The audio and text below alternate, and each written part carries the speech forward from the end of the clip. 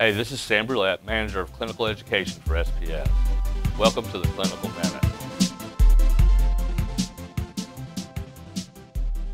I'd like to talk to you today, just give you a quick tip. It's on the Quattro Microprocessor knee by Proteor. Phenomenal knee. It launched just a little bit ago. We've had great results and great feedback on it.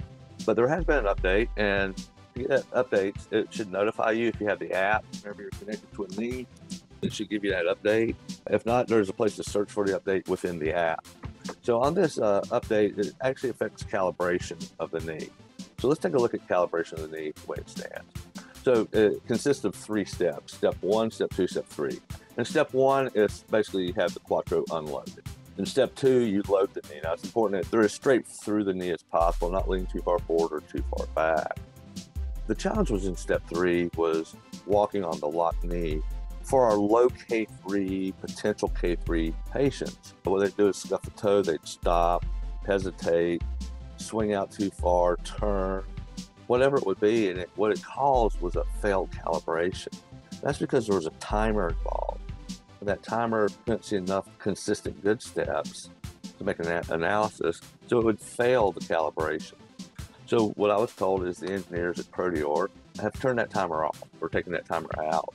And without that timer, it allows those patients to do continuous walking, even in parallel bars. So our good walking amputees that have not had a problem with that calibration, it does like that 8 to 12 step range, something like that, it's not going to affect them at all. But what it does, it allows us to keep some amputees maybe in parallel bars, so they can walk, stop, turn, walk, stop, turn, and it'll continuously analyze, looking for the consistent good steps that it needs to make a calibration lift.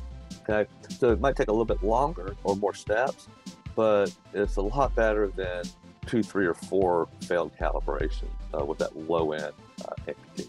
Anyway, I hope this is a helpful tip. For more information on the Quattro or anything at SPS Clinical, contact us at clinical@spsco.com. Thank you and have a great day.